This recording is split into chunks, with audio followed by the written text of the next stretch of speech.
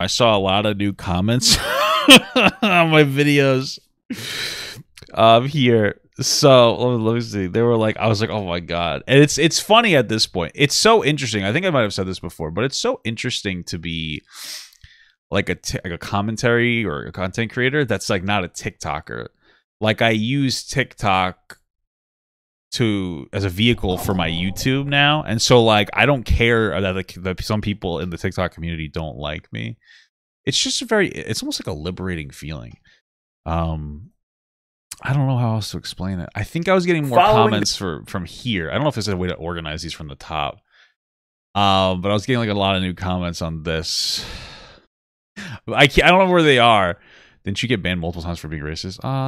In platform transfer. I don't even know what you're talking about.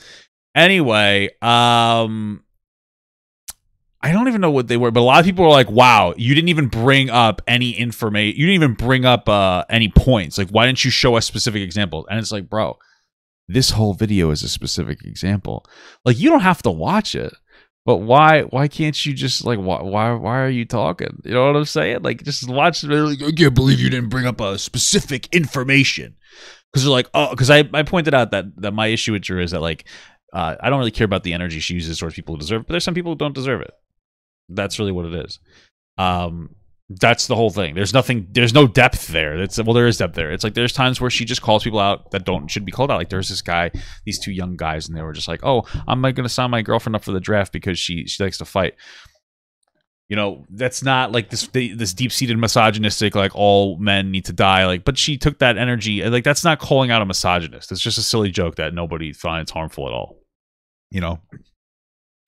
You could have seen that if you watched any of my videos. These are video plugs. It's like, listen to 5 seconds of this. So, following the TikTok video I made to plug a YouTube video where people asked me to weigh in on what I thought about Drew, I got a lot of backlash. Of course, you can see a long-form reaction to all of the backlash that I got on my YouTube. But that's it. First 12 seconds. You could see the long-form reaction. This is a thumbnail and the title to my YouTube video. So, I don't know. Anyway, let's see what this guy has to say. I'm pretty sure this person, well, the person, guy, them, whatever. Let's see. This is mostly just my own video, and we're going to go here. I want to end with one question. Actually, now, I have a question for you, my guy. Sure. How the fuck do you know what misogyny is if you don't even experience it? I don't know how to answer that question. How do you know if an oven is hot unless you've touched it? That's like, I don't know what to tell you, bro. Like, what a dumb... I mean, listen, bro, that was dumb. Listen, I will never be able to understand a first-hand experience of what it's like to experience misogyny because I'm a guy. Of course. So I'm not going to have a personal feeling attached to it. But that doesn't mean I don't understand. Like, I understand what it's like to be bullied. Like, I think everybody does, right? Like, I've been picked on for my weight. So I can understand, I can empathize with the feeling. But I'm also a human being, like, which is fucking a brain. So, like, I can see things and be like, that's misogynistic. I call out misogyny a lot. One of the really interesting things is that on this channel, I don't have a whole lot of plugs to different things, but because this is like I've started doing this like from here. But like, if you look, this is like, a lot of these call outs are to shitty men right here. Turtleneck emo, shitty man. ISO Speed, I don't think he's a shitty man, but like he was being sexist, so I called that out. Right here, shitty man that was using like Twitter to like excuse me, when he was on his, what is it called? Oh my god, on his Twitch, he like goes through his Tinder just to make fun of girls. Like, I call out shitty men constantly.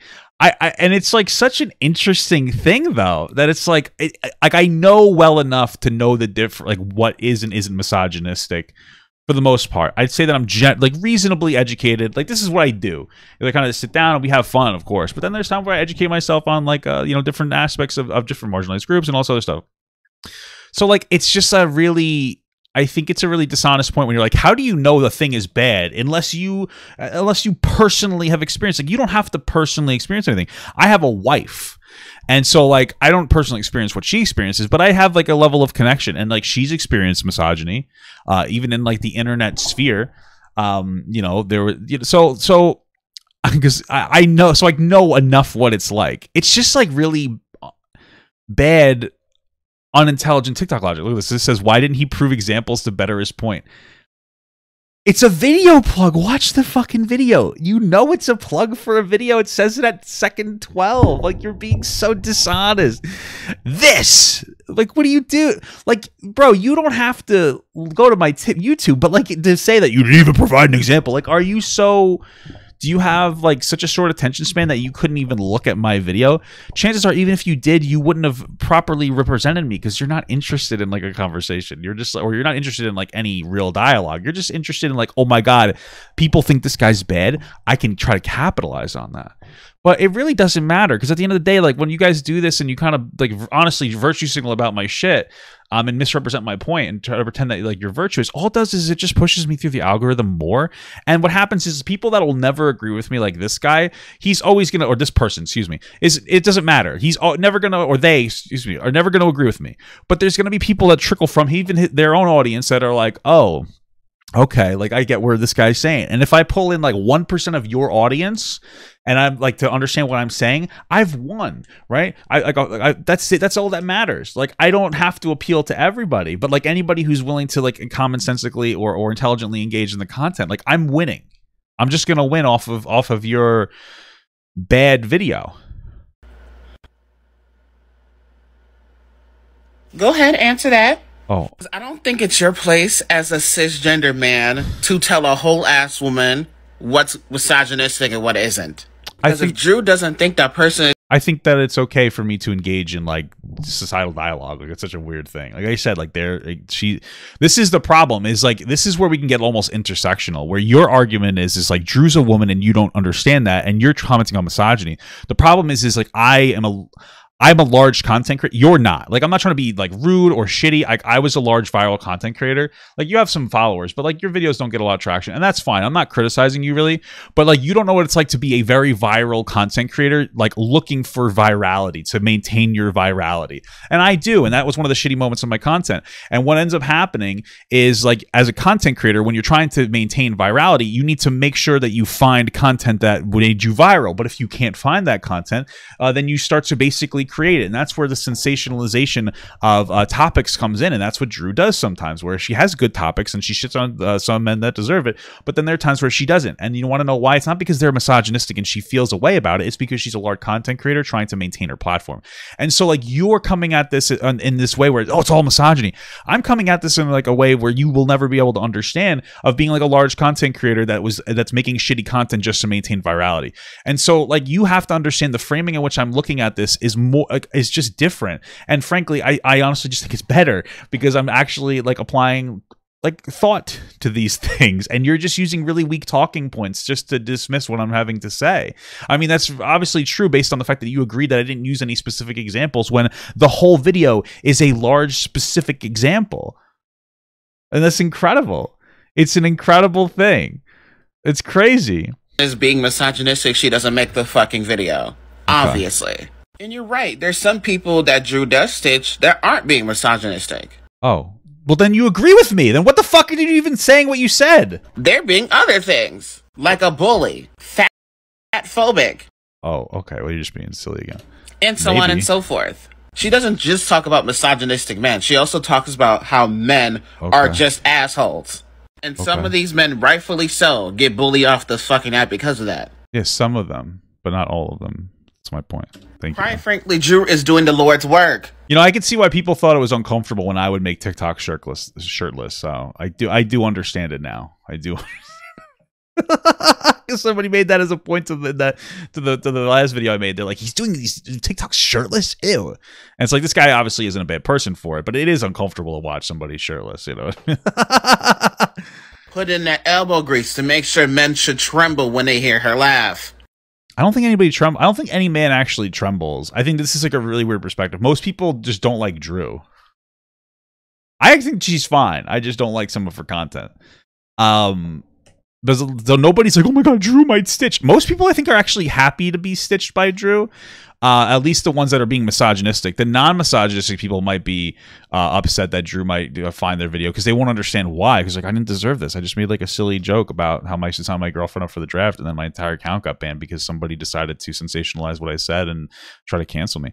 So like, what you're saying I think you put a lot of energy into Drew being like this like the Messiah. But I don't think that she's a Messiah. Also, I find it quite hilarious that you said that about Drew. Because, what about Drew? Because if I remember correctly, you were doing the same exact shit to marginalized group of people. Bro, I just like it's so frustrating. And like I want to respond by calling this guy like so many like being like he's being very dumb.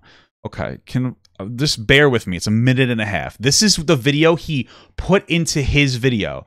All right, we're at 1 minute 48. This is the video he put into his video. He cut it up, and I don't expect him to show the whole thing. But this one talk about being dishonest. Like, listen to this video. Following the TikTok video I made, we'll skip it a little bit. A lot of back YouTube, but I learned a couple of things. The first thing is that as non-charitable as every single one of those reactions is, the reality is that I kind of deserve the heat. Specifically because at one point on this app, I was one of the, if not the largest commentary content creator on here, and I was verified. And the reality is that I abused that platform. I made inappropriate jokes that completely ruined my credibility, and some of my takes did the same thing. So I can't really be that mad at what people were saying. I don't understand how you could like you're using your screen time to dunk on me for bad content when like I've acknowledged it. Like you just like it's so, bro. Come on. Do you not feel silly? Don't you feel a little bit silly for that? Like I make a video where I was saying like, hey, I'm responding to the backlash on Drew, and I make 2 points. One point is like I understand the heat against me because people are justifiably like angry at me for like have shitty content. I'm totally acknowledging that. And then the second point I make is like, hey, I reestablished like what my actual opinion on Drew is. You're just being a silly Billy. You're just being a silly boy or silly person. Sorry. I don't understand. And then I end it with like basically like, hey guys, like listen, haven't you ever done anything wrong in your life? You know, like just basically just like an appeal. Like, you know, we've all made mistakes before, but like, have you learned from them? And I have. And so it's just like it's really disappointing. And I think that it's kind of, I honestly think it's kind of unintelligent, bro. I use that as a gender neutral term. Sorry, but it's just kind of unintelligent. It's sad, you know? It's just kind of sad that like you're being so intentionally dishonest, you know? But I guess that speaks more to you than it does to me. Black people, trans people, the list goes on. Also, not really. My content wasn't that bad. And I've talked about this in depth. Well, I have to talk about it probably in depth before. My content really wasn't that bad. The biggest problem with my content was that I had high expectations because I was like a good commentary channel that would talk like very intelligently about topics, and then my jokes got shittier and shittier. And it wasn't a very long period of like shitty jokes. It was like maybe a couple of months, but it would destroy my credibility. And so like the reason people were upset with me isn't because of the jokes per se. It's because of the jokes that I made based off of the person that I was. And it's totally understandable. But like, you know, like you had said, this person's like, why didn't you provide better examples to better his point? Well, why didn't you provide better examples to further your point? You know what I mean? Like we can go back. The difference is I actually did. In my first video on Drew, but okay. And then you would have, yeah, it's all for drama, race, like drama, like clout bullshit, yeah. Effectively bully these same people off the app. I didn't actually do that. I was very, very adamant to my audience about not going after anybody that I criticized, and I would like. So I think people think that I was like targeting black people. I would make like jokes for the most part that were just like insensitive. I wasn't actually targeting specific people, and when I use a person's commentary video, I wouldn't even tag them anymore because I didn't want them to get backlash. Like I did a lot to police my things, but I like this is what's shitty is like 99% of my content was really solid, and like I obviously get slammed for like the 1% of my content, but I didn't do anything near what she did. And even if I did, like the fact that I acknowledge it's shit, like what? I don't understand. Are you saying that what I did was okay, like based on your logic comparing me and Drew? Like what's your argument here? You literally said in your previous video in response to our videos that you did worse shit. So I don't. Oh well, you really owned me there. Yeah. Okay. I think you're the good candidate to try to push Drew off her pedestal. Okay. Emphasis on try, because you're really failing right now. I think I'm doing fine with my commentary. I wasn't trying to push her off her pedestal. I was just doing commentary on it. And it would be nice if that she didn't call out people who didn't deserve it, but okay. And another thing. Yeah. I don't think you should even be making any kind of commentary videos. Why? When you have been making pedo-ass jokes in the past. If she bleeds, she can breed. Bro, it's just crazy, man. It's another thing I talked about in my video. It's so annoying because like the joke is like inappropriate, but it's not the energy against it is so disproportionate, especially since it's like it's not if she bleeds, she breeds. It's like if she's old enough to bleed, she's old enough to breed. Thank you very much, Andre Lopez, for the advice. I was trying to call out Andre Lopez, who at 23 allegedly slept with a 14-year-old. And you guys are insane. You guys are insane. You're virtue signaling over pedophilia. You don't give a fuck about kids getting raped. You don't give a shit. Meanwhile, my platform is like very centralized around calling out predators. And you're like, didn't you I mean, I didn't see the video myself. I literally can't even reference the video accurately. It was like 5 words and I left it out. You're not even watch the video. Go find it. You just, yeah, they're going to bring it up forever. But it's so stupid, dude. It's so dumb, but okay. Yeah, let's not do that. We can just be silent like Joe Scott, okay? Okay. And another thing. I'm going to use one of my videos to further prove your idiot behavior. 1, tag me in it. You want me to tag you in a YouTube video? What? I don't even know how to respond to that. I talked about your video on YouTube, bro. I don't know what to say. Like, what? You want me to tag every person who made commentary? Why would I do that? That's so weird. And 2, send the check next time. Mwah, bye.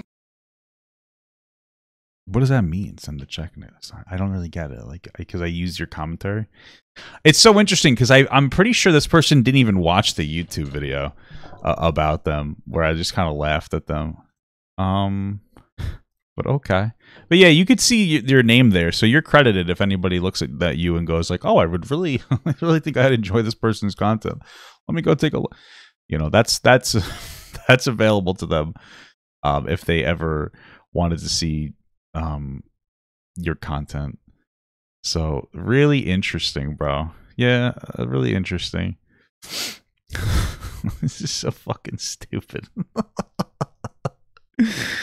Oh, bro. Jesus Christ. What a fun day. I'll probably put that on the leftovers channel. I don't think there's just for the fun little reaction. It's just like people are crazy, bro. People are fucking crazy. Thank you so much for watching, guys, and another special shout out to all my Patreon and Twitch subs. If you'd like to support this channel further than you already have by just watching the video alone, go down to the links below where you can sub on my Patreon, which will allow you to get your name on this beautiful black wall. Or you can go to the Twitch page and you can actually use a free Amazon Prime sub, if you have Amazon Prime, to subscribe. Thank you very much, guys. Take care.